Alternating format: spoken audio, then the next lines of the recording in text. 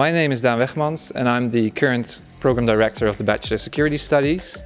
I've been researching radicalization, modern-day security techniques and technologies, and I'm going to tell you a bit today about the Bachelor Security Studies. In this bachelor program we study crises, but also other things, other safety and security issues, such as terrorism, cybersecurity, and things like pandemics or natural disasters.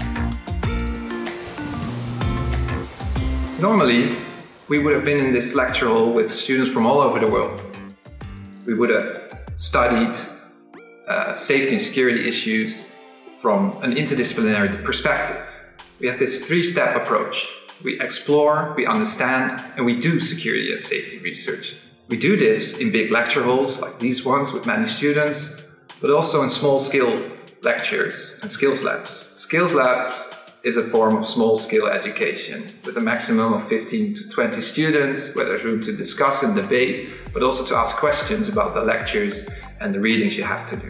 After this 3-year bachelor program, and maybe you'd like to do a master program here in The Hague as well, you can get employed as an all-round strategic, academically trained security specialist. You can work within government or within businesses, and you have always this academic knowledge.